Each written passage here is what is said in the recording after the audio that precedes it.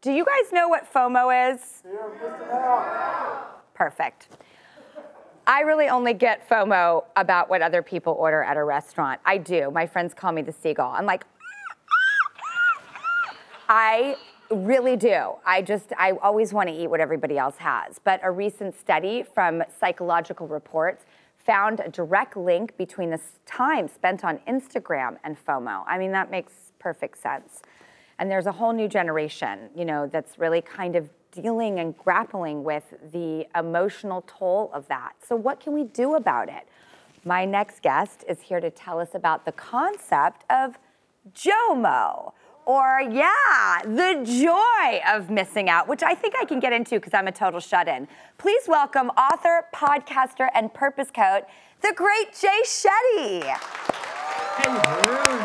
It's so wonderful to meet you. Oh my God, I totally have to admit, I watch you all the time on all these other shows, and I can't believe you're actually on this one. This is so exciting. I'm so grateful to be here. I'm so grateful and excited. Thanks for having me. Well, thank you for being on the show. And will you please tell us what JOMO is? Yeah, so Drew, as you mentioned, JOMO is well-known as the joy of missing out. And psychologists and coaches see this as a powerful mindset that helps us find peace and connection in our own lives, as opposed to feeling the anxiety and pressure that we should be somewhere else or be doing something else. I mean, you have a concept called time, right? Will you explain that to me? I know what it stands for, but will you please tell everybody? Yes, so if we want to experience the joy of missing out, there are 4 daily practices that each and every one of us can do. And it comes in the form of the acronym TIME, so T-I-M-E. The T stands for thankfulness. Not just feeling thanks, not just experiencing it, but expressing it. Finding one person a day to say thanks to makes us realize the joy that we already have in our lives. The second thing is I, for inspiration. If you're learning every day, whether it's about a new city, whether it's about new food, or whether it's a new word, when you feel you're learning and growing, you start to feel inspiration and you don't look for the validation of others as much. The third one is, of course, M, and that stands for meditation.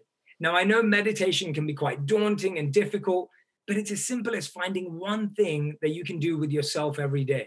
It could be tea, it could be reading your favorite book, just finding some time to spend with yourself.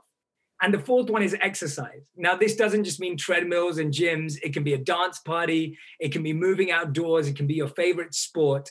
But if you can make time every day for thankfulness, inspiration, meditation, and exercise, you'll experience the joy of your own company and being in a space of calm with yourself.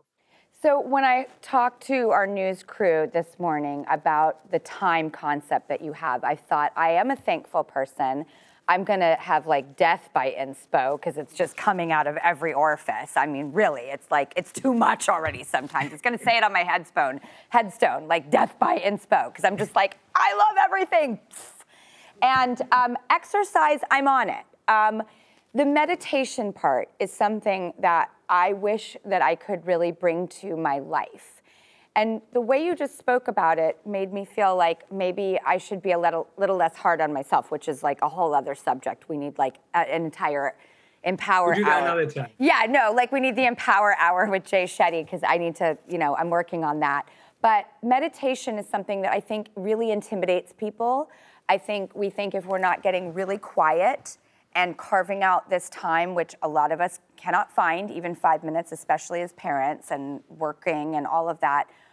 You mentioned that reading a book or doing an action like making yourself a tea, can that be a form of meditation? Absolutely. It's just about being really present with whatever activity or habit you're doing. So smell the tea, breathe it in, listen to it as you stir it, really sip it and feel every flavor. It's a great way of practicing presence. Well, I think that's a great way also to show people that they can bring it into their lives, acknowledge the moment, and not feel bad that they're not going away for 20 minutes and like going out into the ether. Exactly. Is there anything silly for JOMO, like, goofy times? I had this confession, Drew, that I want to share with you because this definitely gets me through sometimes. I love soccer and basketball video games. So that's something that I will miss out on anything for if I can get away with a couple of games of soccer or basketball on my PlayStation. So the key is find your JOMO.